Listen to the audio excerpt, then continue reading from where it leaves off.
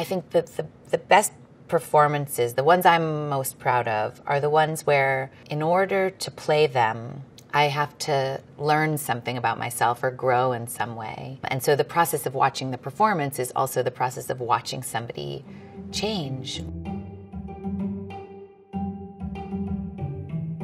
Hi, my name is Maggie Gyllenhaal, and this is the timeline of my career.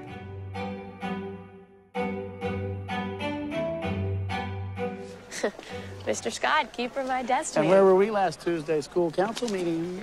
I had this history test. Weren't we talking last time about how leadership brings responsibility? I know that Waterland and actually A Dangerous Woman also are my first IMDb credits, which, I mean, it's true, I'm in those movies, but my dad directed Waterland and my parents made A Dangerous Woman together. I have like one line in both of those movies, which was just an excuse really to go and visit my dad. It was funny actually, like I was 14, I felt like an actress. So it felt kind of weird to be like doing this line in my dad's movie. Although really nice to hang out with Ethan Hawke, who, this is, I mean, like 90s, and Ethan Hawke was, like, there was nobody cooler and sexier to me at the time, and he like hung out with me all day.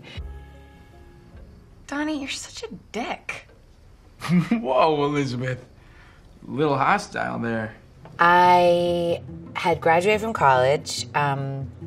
I had gone to Berkeley to do a play. It was one of the first real gigs I got. I had done like teeny parts in a couple of independent movies. And then I moved to LA, like to try to get some work. And I was doing a lot of auditioning, and my brother was doing Donnie Darko, and I went and auditioned for it. I wasn't sure if I wanted to go play a little part in the movie that my brother was starring in, but I did it. It was really cool. To play brother and sister came really easily. There were a lot of feelings that come along with that, and they're all in the movie. And Jake's so great in that movie. It's one of my favorite movies of his, I think, so it was nice to be a part of it and support him. Are you listening? You will never, ever cut yourself again. I didn't really have the space or the knowledge, the craft, to express the things that were really important and going on in my mind until Secretary. And when I read Secretary, I thought, I don't know why, but I have to do this movie. I went in and auditioned for Steve Shainberg, the director, and we just like really understood each other. And it was so clear in the room. And then I was like, then I just heard like, well, they're gonna offer to a bunch of movie stars first and we'll see what happens. So we just hung out, and you know, I just waited and checked in all the time, and I knew I could do something really that was like me with it.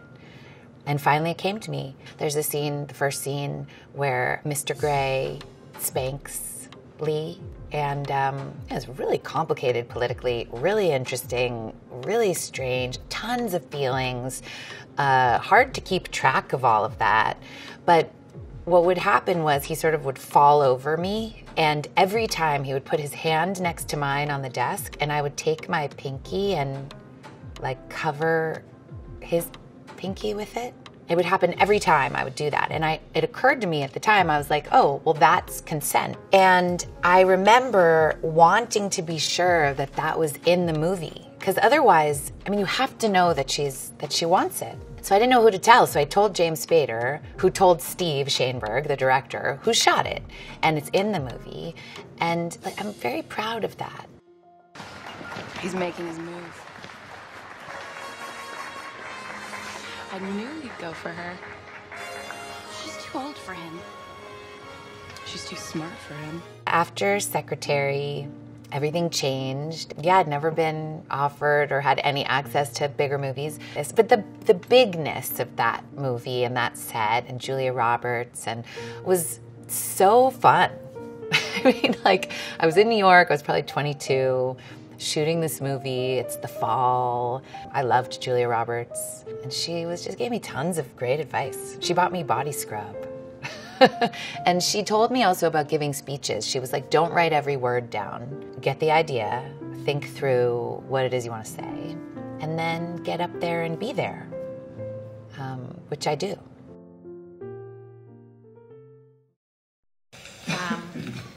I've got 2.5 years clean. I got clean in prison, and I've been out for 4 days, and I feel like using so bad. Actually, Sherrybaby, I probably did more research than anything. I mean, that was a world I didn't know all that much about. Yeah, I went to women's prisons. I went to a lot of halfway houses. I spent a long time researching that. And in a way, that was my rehearsal. I found it was more helpful to just go hang out in these places and see what everybody was wearing and how they were talking and meet people and find compassion, you know, for people who were living really differently than me. And it was the first time in my life that I'd come across a situation where I didn't fundamentally agree with the director I was working with, who was a brilliant, bright, exciting, inspiring woman. It took us about a week to get on the same page, and we only had 5 weeks to shoot it. And I ended up actually using the conflict with my wonderful, lovely, very pregnant director to fuel basically Sherry's conflict with the world. And she was wise enough, and she's twice my age at the time, to know how helpful that was to me. Well, you look nervous. Is it the scars? You want to know how I got them? Come here. I had just had a baby when I heard about The Dark Knight.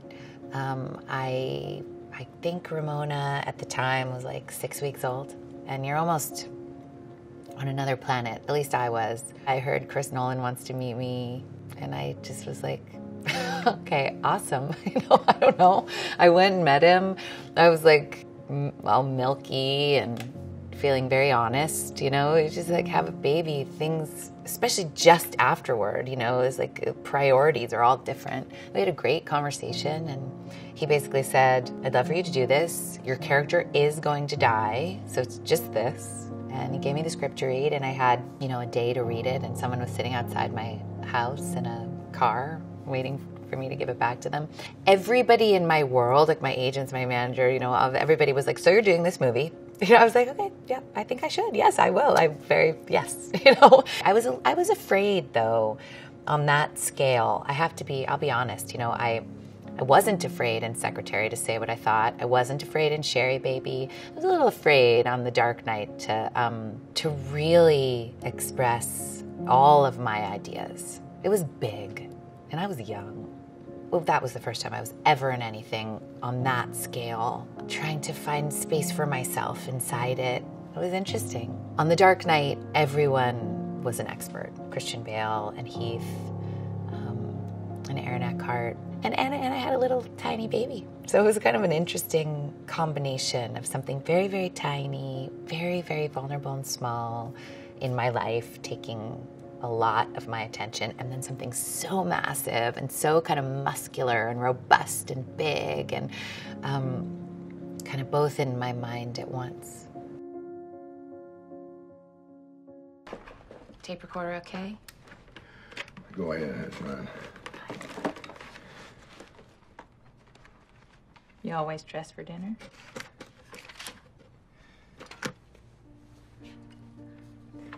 So Crazy Heart, I knew that we had to create real love. Otherwise, that movie doesn't work, because that movie is a tragic love story. You have to be absolutely heartbroken that they can't be together. And yet, of course they can't be together. But in order to create that, in terms of story, they just have to love each other so much, like against all odds. I was really shy to talk to Jeff Bridges. He kept calling me. And I was, on the press tour for The Dark Knight. I really wanted to talk to him, but I was shy. And finally I called him back. He's so nice. We chat for a minute, it's like a little awkward. And then I didn't meet him until I was actually in Santa Fe. And he just comes walking across this parking lot and just sort of like grabs me and embraces me. And I was like, oh, he thinks the same thing I think. Our characters we have to create love. He just kind of knocked down every boundary, like, let's go. We have no time. We made that movie in 23 days. Also, the director and Jeff and me and the DP, and we were all like high off of how much fun we were having. I did a lot of thinking about going to the Academy Awards. I thought, I want to have fun. I know I won't win. I have no investment in winning. I wouldn't know what to do. You know, at the time, I just felt like this is just enough, you know? And I was like, how can I be there? Enjoy it, like not let it just slip by.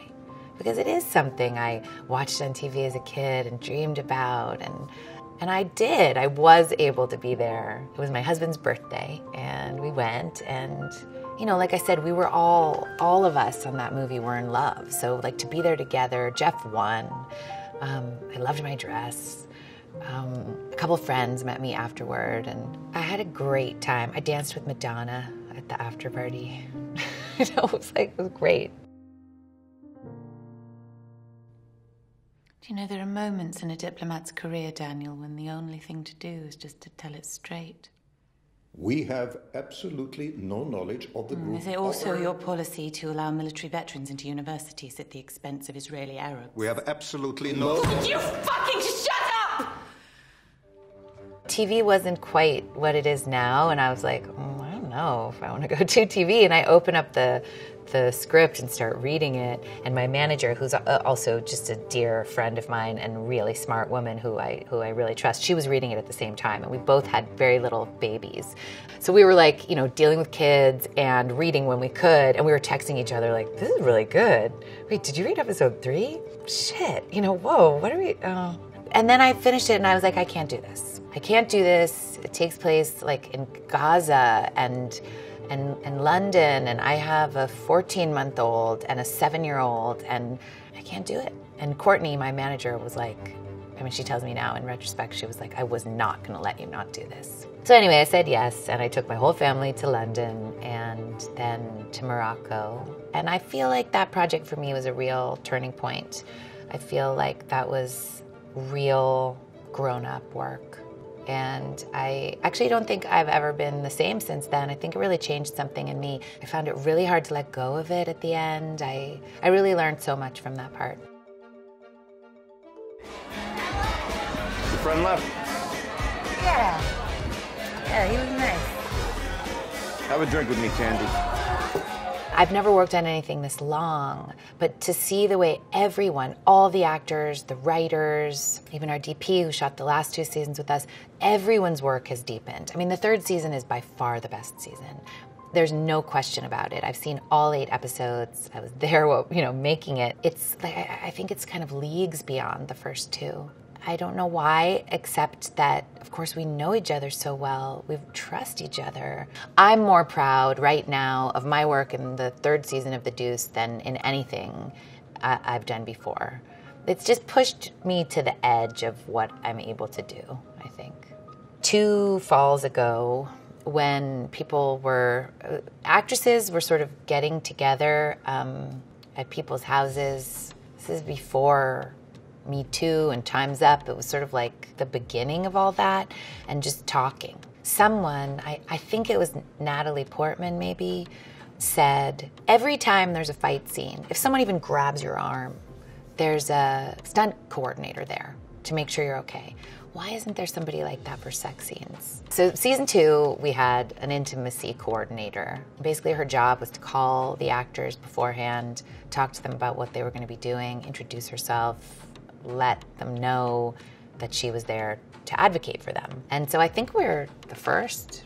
I think we started it, as far as I know. Basically what happens on every set is you sign a nudity waiver, which means you agree to show certain parts of your body. The reason why they do that is so that they then don't have actors coming to set when so much money is being spent each day saying, oh, actually I've changed my mind, and then all of a sudden the scene can't be shot. But on our set, if you've signed a nudity waiver and then you change your mind, you changed your mind. It's like actual consent. If you go out to dinner with someone and you think, yeah, I want to go to bed with him, and then you go back to his apartment and you're like, actually no, well then actually no. And it's the same on our set.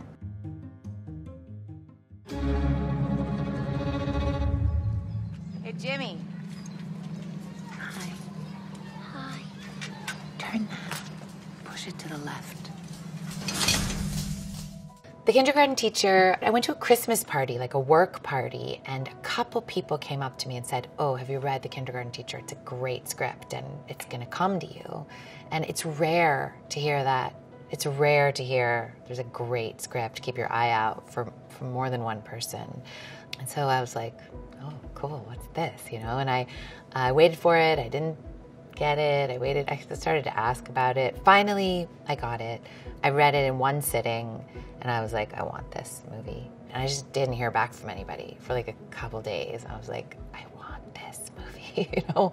And finally, yeah, they called me back and we decided to work on it together. And it was really hard to put together. It doesn't fit into a clear genre. It doesn't have anything that's like, I think, initially commercial about it. So to get the money for it was difficult and it took us a long time. Also, it was all women. Our director and our producer both got pregnant in this time that we were in pre-production trying to put the movie together, and it pushed us back by a year. And then we shot it in 22 days for not enough money. I mean, I love it. I'm so proud of it. I think it says really interesting things about a feminine experience. And I think it's rare to see that.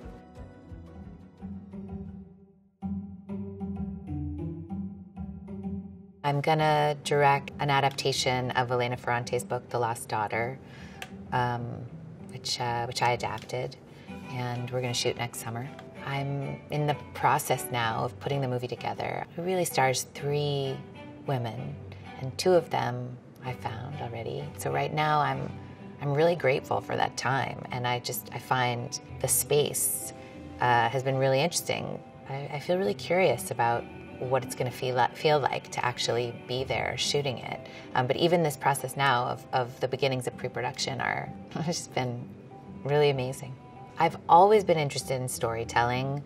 I feel like my acting has always included storytelling, but I think I didn't really feel entitled to explore storytelling from a directorial point of view. When I actually gave myself the space to think about what I really wanted, I thought, no, actually, I think I would like to direct. I also loved doing the book adaptation and writing. I don't know where I'm gonna be 10 years from now. Yeah, I have no idea.